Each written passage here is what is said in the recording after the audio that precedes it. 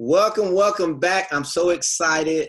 I've got a brilliant basketball mind, character builder, leader, uh, just a champion, seven-time champion, women's basketball coach at the high school level, and athletic director, and in really building young people in the area of the PA, Pennsylvania. And so I have Coach Ron Moncrief with us today, and I'm so excited to have you here, and so excited to get to share and you indulge in his story. I'm going to tell you a little bit. We met on social media, on LinkedIn, and he reached out, and we've been talking and did some research on him, and he asked me to send him my book, and I sent him my book, and we started conversating from there. And I was like, man, this is a championship coach.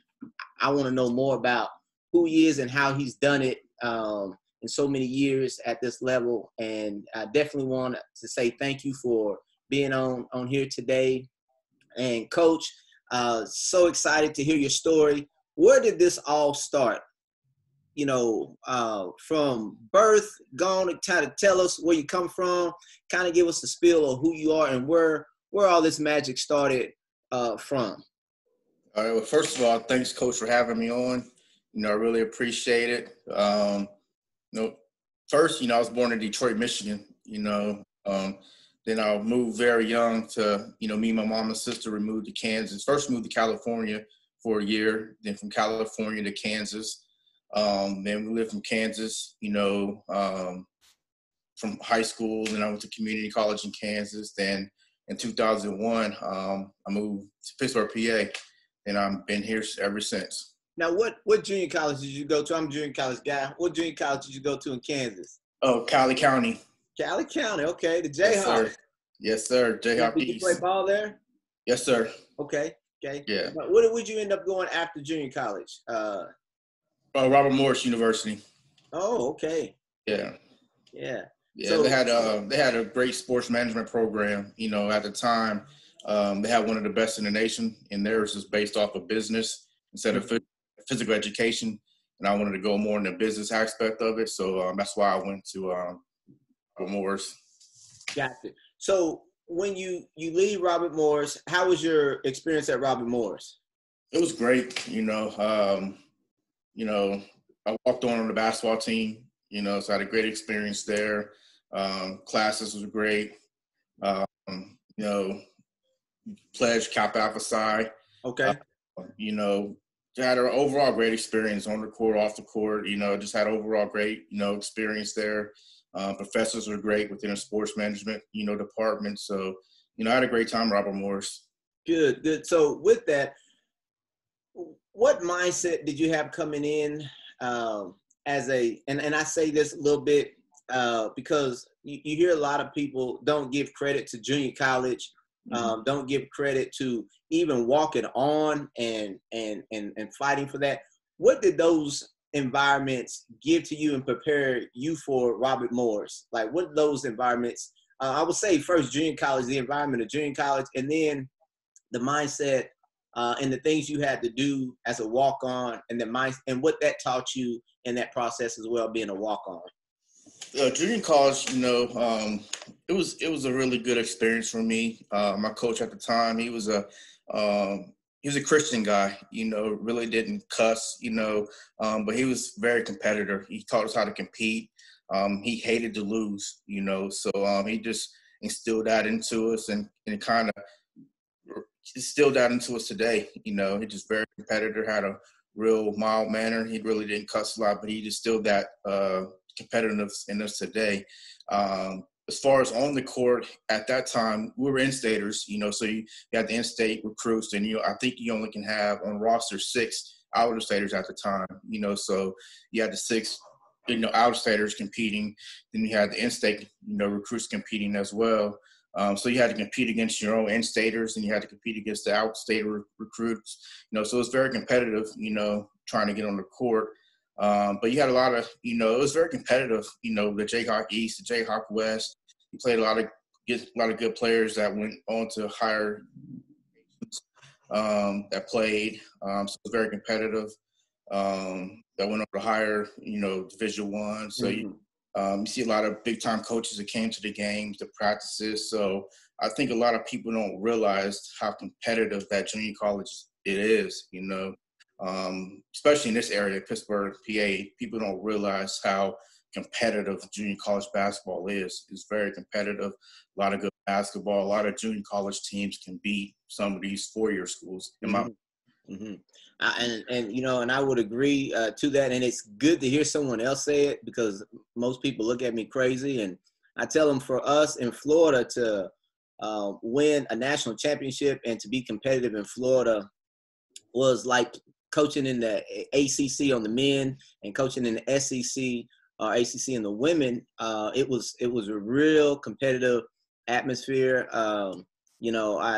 In my span of the years, man, our conference won the national championship 5 times just out of my conference, and I was one of the 5. And so it was a very, very competitive and enlightful thing, junior college. And I think it opens the door, like you said, to a lot of college coaches coming in, being re-recruited, sometimes going at a higher level coming out of junior college than you would have out of high school. And it's I really appreciate that. So let's transition into the mindset of walking onto Robert Morris as a walk-on.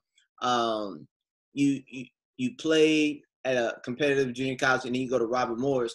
What were some of the things you had to do to be a walk-on, to survive, to be a contributor? Your mindset, what does that look like for a listener or a kid that's listening, or a parent that's listening to trying to encourage a walk-on, a kid to walk on? What was that experience for you? My experience was, I had to understand that Robert Moore, every experience is different, some walk-ons, they get to play, immediately. Some they don't play at all, so each experience is different. But at Robert Morris, for me, practices were my games.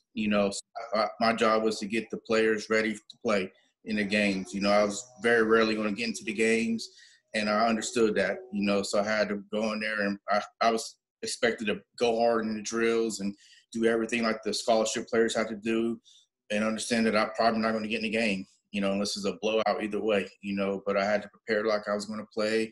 I had to, go to the film sessions and do everything like a scholarship player. But practices and being on the scout team and doing those things, those are my opportunity to play. Those are my games, to get those players ready for the games.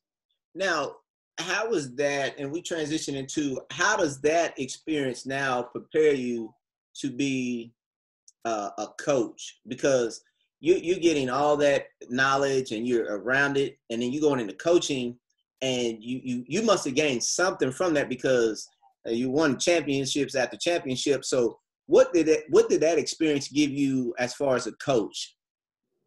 Every level, I take something, from each coach. I'm a sponge, from every level, from high school and from junior college into, being at Robert Morris. I take something from each coach that I like and, and don't like, and I apply it to my own coaching philosophy, and I was a sponge. I knew at an early age I wanted to coach, so at every level I took something from each coach and try to, apply it to my own coaching philosophy, so whether it was drills or how they treat certain players and, just on and off the court things, I watched and learned in how they treated players and different drills and just everything, the whole aspect of coaching, and how they were around their families and how, they treated their children, everything. Mm-hmm.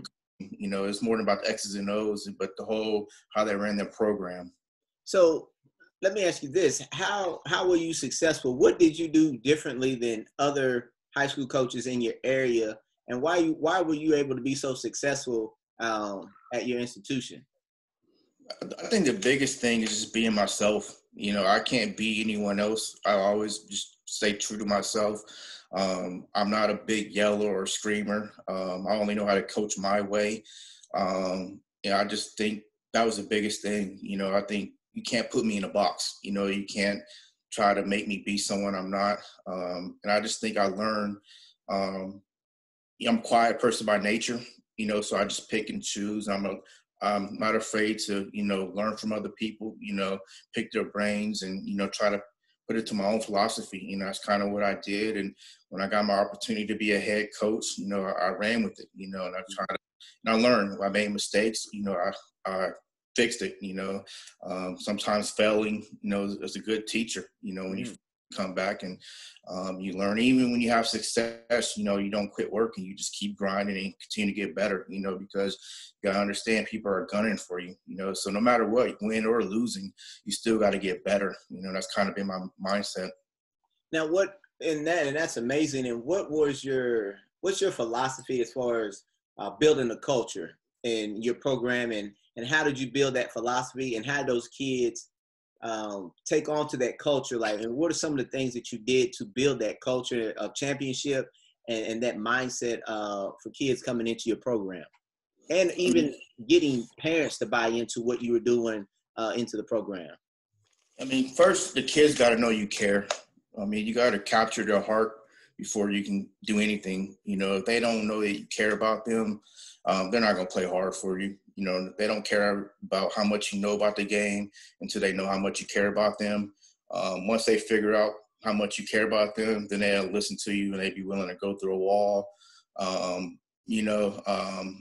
Once I was able to build that trust with them, they were able to, listen to me as far as on the court. Building that trust relationship with them is important. Even with the parents too, one thing I always ask myself, especially when I got older, would I want my daughter to play for me? If the answer is yes, then I know that I'm doing something, not only me, but my assistant coaches as well. If the answer is yes, then I'm doing something right. If the answer is no, then I need to change something, because these parents are entrusting us, whether they're good parents or bad parents, they're trusting us to do right by their children, so that's where the parent trust comes in, the factor. But it's more so the kids, because we don't coach the parents, we trust the kids, we got to get them to buy in. And once they trust us, then we're able to coach them a certain way. And then we can implement our program, whether it's, the style of play we get into, but more before you get into the style of play, then you can implement your core values and what you believe in, and get into that, whether it's trust and loyalty and beliefs and all that. But before you get into that and not sell them, but, get them to buy in, but you got to get them to trust you and believe in you and do those type of things first before you can even go into the X's and O's and skill development and things of that nature. Because if not, they're only going to go half speed and they're going to question everything you do. And especially today's generation, they want to know why. Back in the day, coach says something, you just do it. Now, they want to know why. So when you took over the program at your institution and you guys won the first championship, what was that like, and did that set the tone for everything else to follow? And for me, I feel like when you do it the first time, then it's gonna be automatic. Like, it's almost automatic because it's done. So when you won the first one, what was that feeling like, and what was some of the adversities you had to face to get to that first one, and then some of the challenges after the first one going into the next 6 that you won? The first one was special because the team that we beat in the championship, I think they beat us 11 or 12 straight times in a row. They were in our section, and they're a very good team, and they beat us like 11 straight times in a row, 11 or 12 straight times in a row. So going into that championship game, I was like, what do we got to lose? No one expects us to win. Just go out there and just play hard, have fun, see what the chips made, because there's no pressure on us. Nobody thinks we're going to win. Just go out there and just give it our best. We believe that we can win. We prepared to win. We knew we can win, but the outsiders, no one else thought we can win, So there's really no pressure on us. Just go out there and play, and we went to the game and we won by double digits, and just seeing that joy on those kids' face and just seeing how they celebrated, it was fun, and just that's something I will always remember, just because of that hurdle that we had to, get over, because that team was so dominant. They just dominated us for 11 straight times in a row. You know, we'll play with that team for a half, and they'll beat us, whether it's the first half or second half.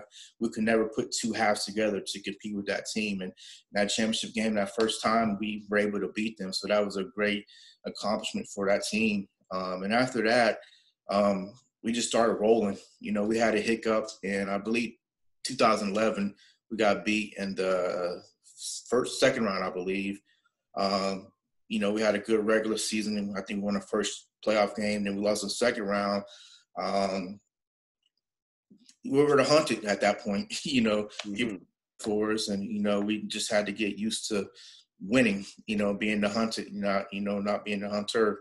For that, you know, we got a taste of winning. Winning felt great, you know. And people always say you learn from losing, but you also, you know, learn from winning as well. You know, and our team did that. They got used to winning. They got addicted to winning.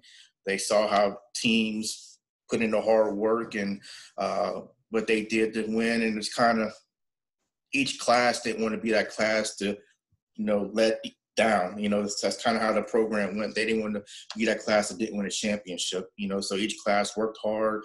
They didn't want to let they didn't want to be that class that didn't win a championship. You know, that's kind of how the program built, and past alumni will build, you know, feed into the other kids and, you know, help those other kids out. But they didn't want to let each other down, and that's kind of how the program built to where we're at today.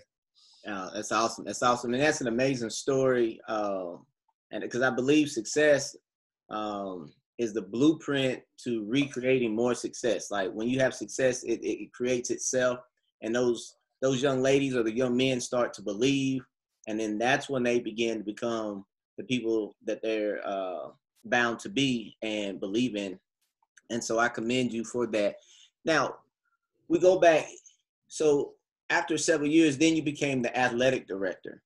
Yeah. Okay. And as the athletic director, what are some of the things that you had to do to kind of be able to keep winning, you know, contain the stuff with your team, and then run a whole other athletic department with other teams? And so what are some of the things that you learned from being an athletic director that helps you move forward into, you know, anything else that you're doing now? Just kind of took the same approach that I do with coaching, just kind of implemented to the whole athletic department, just work together as a team, you know, just realizing I can't do everything by myself. It takes everyone needs to work together to accomplish a goal. You know, we want to try to be the best, you know, athletic department, the best school, the best team that we can possibly be. You know, it takes all of us to be successful, you know, and just realize I can't do it all by myself. You know, I want to be the best that we can be.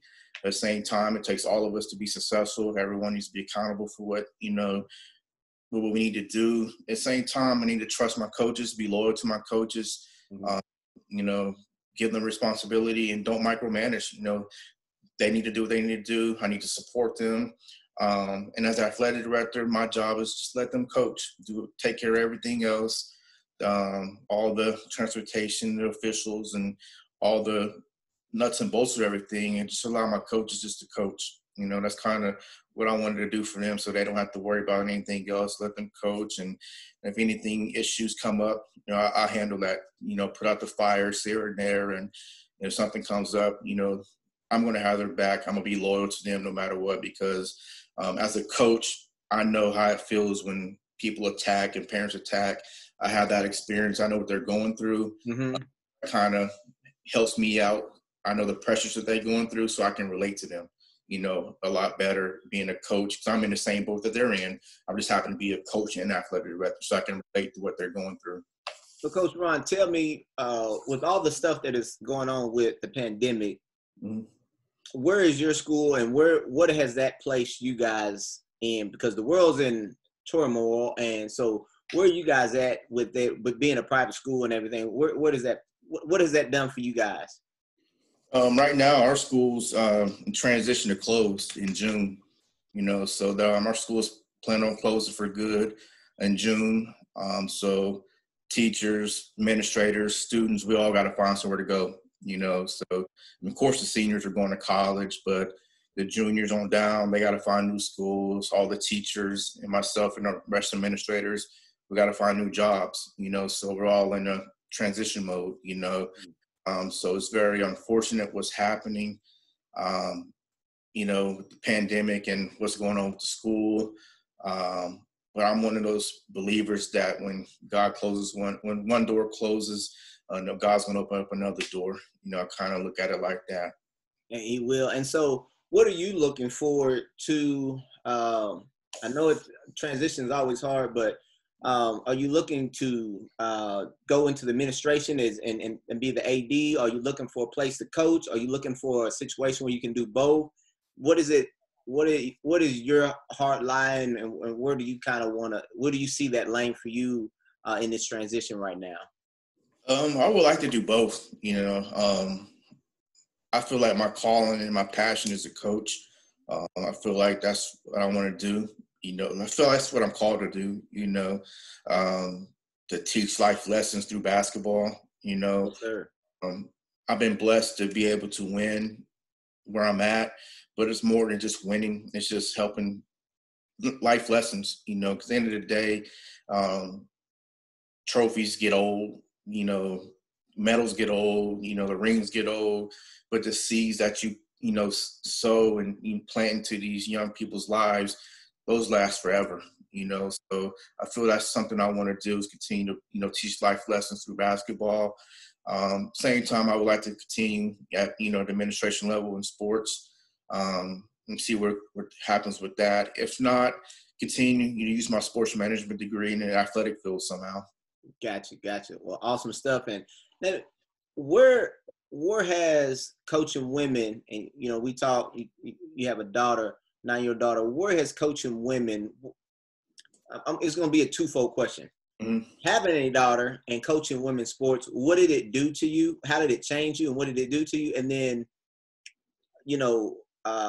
being a women's coach and having a daughter, how did that change you, or how did that make you as a father?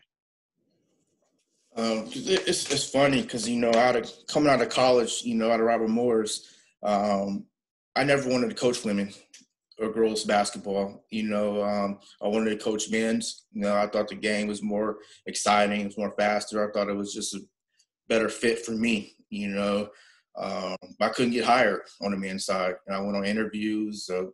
Some people just wouldn't interview me. People that did interview me said I didn't have enough experience. I applied for one girl's job, and I got an interview. And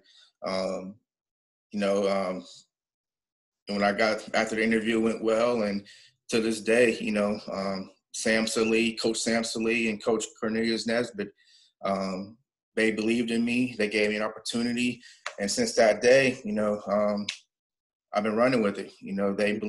They saw something in me. They gave me a chance, and because of those two men, I've been coaching ever since. So because of that, I felt like God placed me in a position to coach women. Mm-hmm. It's something I didn't seek out. It's not something that I wanted to do. It's something I felt like God put me in a position to do, and because of that, I think that's something. Looking towards that with my daughter's situation, I feel like He's put me in a position to kind of, as a male, I can't really empower women, but just kind of help them I can help them relate. 'Cause being a minority myself, help them, because, sometimes as women, how men look at them as being second, and sometimes they look at us, as being the black males, as being below them as well. I can kind of relate to them, so I try to empower women. You know what? You don't take us back seat. This is what you have to do. You demand the respect, from people, and I tell them as basketball players as well, when you're on the court, I coach you as basketball players. I don't coach you as young ladies, and that respect, it's kind of like my daughter,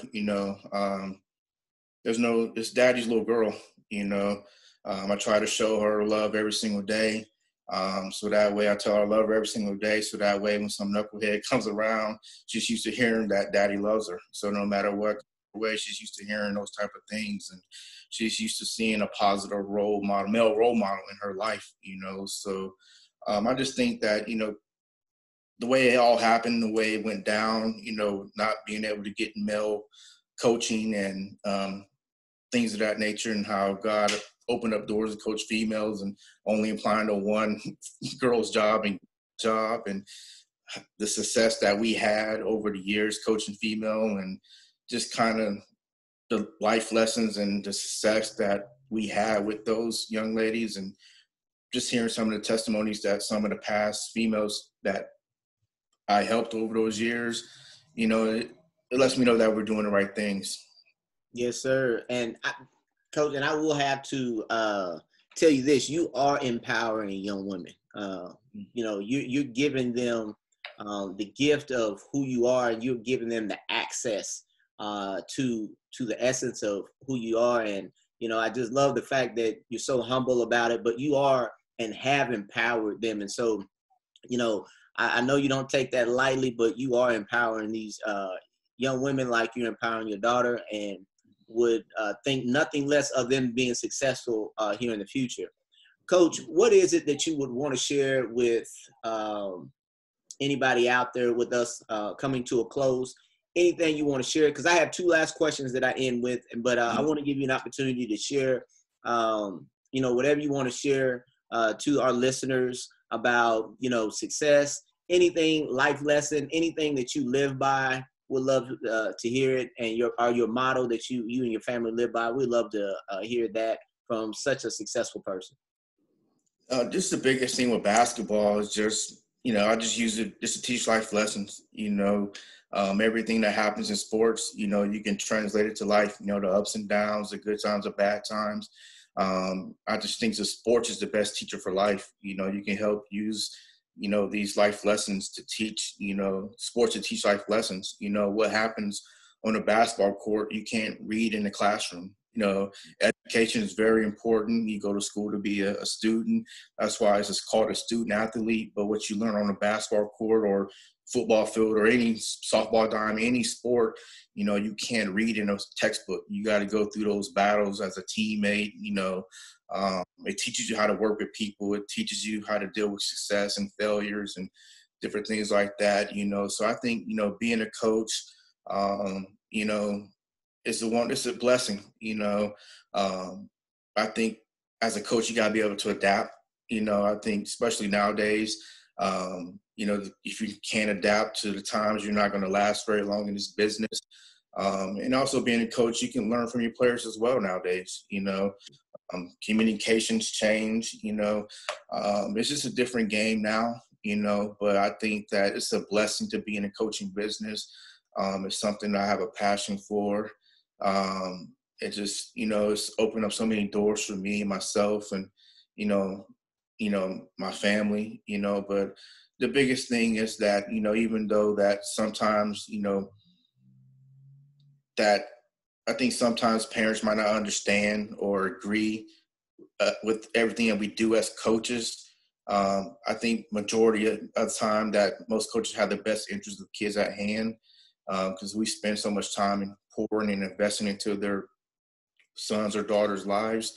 And I just think that, that's what it's all about. It's not so much the wins or losses. It's about the relationships that we build and the memories that we build. And at the end of the day, it's usually one champion.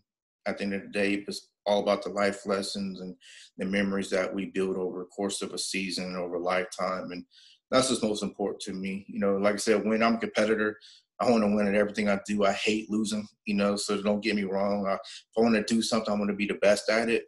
But at the end of the day, it's about the memories and the relationships over the lifetime. Awesome, man. Awesome. Coach, if someone were to write a book about your journey, your story, what would that title be?